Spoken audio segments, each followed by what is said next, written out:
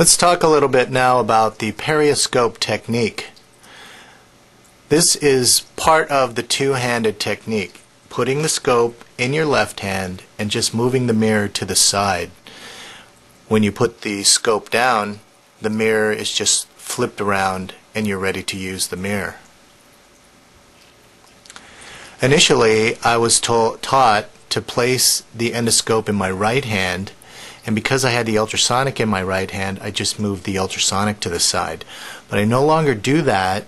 I rarely put the endoscope in my right hand. So I'll put other things in my right hand, and sometimes we have 4 instruments in both hands at the same time. These are the Explorers. I call these the Fave 4.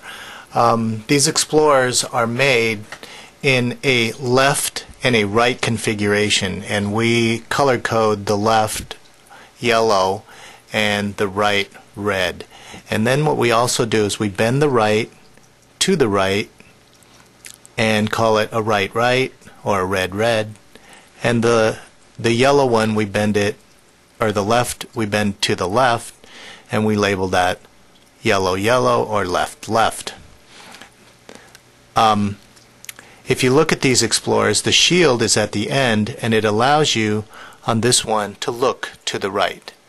And obviously the left one looks to the left.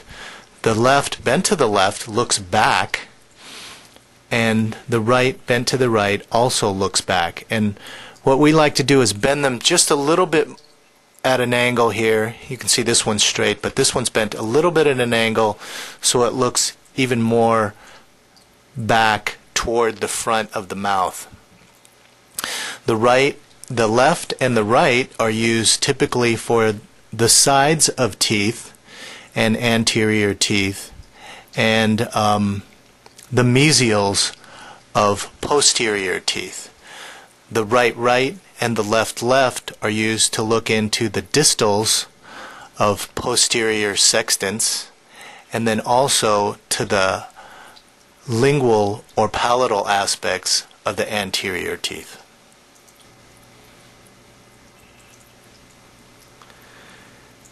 Here are some pictures of the Explorers, and this is, say, a right viewing Explorer viewing the distal lingual, and we put the ultrasonic in and we start cleaning the ultrasonic in and start cleaning. While we're looking at the screen, we're moving around and in toward the mesial. This is also demonstrated on another video on instrument positioning. Here's the use of the right Explorer in the anterior segment where we're moving around. You position the Explorer while looking in the mouth, position your instrument, and then start cleaning looking at the screen. And you can put the instrument, sometimes you're putting it here, sometimes you're cross-instrumenting from the other side. Sometimes you're in front of the camera, sometimes you're in back of the camera, sometimes you're right in the middle of the camera.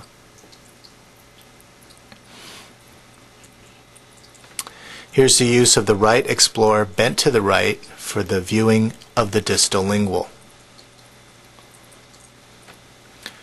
The left Explorer bent to the left using an instrument with a curved micro-ultrasonic, and we use these curved ones to help us get back into spots that the straight one is just not bent enough to get into. Here's the scope and the instrument at the base of the pocket.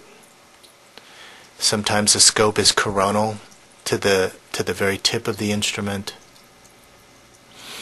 A lot of times on the lower, or especially on the lower, but in the posterior, we do cross instrumentation where the instrument comes from one side and the endoscope comes from the other side. And here's a straight, here's a curved instrument. Sometimes you just can't get some of these areas clean because this doesn't angle back toward the front of the mouth enough.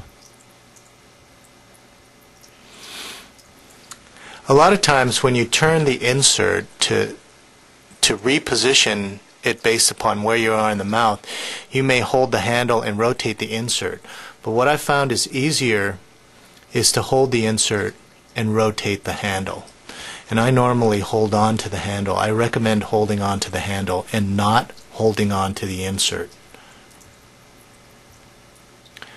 The water flow, adequate water flow is at least 20 cc's per minute. The sheath that we have now is 2 parallel tubes, and it used to be a tube within a tube, but that really restricts the ability of the water to flow. So 2 separate tubes, a small chamber here that goes to the end, and that detail is shown in another video on the fiber and sheath detail. At 35 psi we get about 20 cc's per minute, and we're running about 60 psi, so we get about 30 cc's a minute. And the way we do that is we have a separate water bottle system. It's just like in any dental operatory, they have water bottles now. They're air pressure driven. We use a 2-liter bottle and we hook it directly to the sheath. We don't connect it to the back of the master control unit and have it come out of the top. It just comes directly from here, and this particular unit has its own pedal. The technique in action, here's Chris Wood, one of our hygienists. She's looking at the screen and endoscopically cleaning. We have a perio charting here. You can see she's using the 2-handed technique with 3 instruments in both of the hands, and she's using both of her feet to operate the ultrasonic and turn the water on the endoscope. Actually, now we have a separate pedal. We don't use the Dental View pedal anymore except to change the illumination, and that makes the light brighter or darker. I asked Chris to outline some of the things that she does, and she checks her functions prior to seating the patient: the water flow, the light source, and the sheath. She really emphasizes having patience because you have to coordinate your hands, your feet, the pedals, and the instruments. Simplify things. Start and finish with one explorer in each segment before starting to use another explorer. Keep your eyes on the screen. Get the micro-ultrasonic tip and explorer adjusted, and then use the screen to govern your movements. We use power at medium plus with micro-ultrasonics. Pressure. Use lateral pressure for more power. And this is explained in some of the segments on micro-ultrasonics. Movement. Use smaller movements over deposits. And then we always call our patients afterwards, follow up the next day. It definitely exceeds patients' expectations, and it's definitely appreciated. I feel like our patients heal better when we call them. Endoscopic treatment options for periodontal disease. Secondary use, and this is how most people start out using the endoscope. You do your tactile debridement, you reevaluate, and then you do localized endoscopic debridements of non-responding sites. Primary use. This is what we typically do in our office. We do endoscopic debridement on new and existing patients.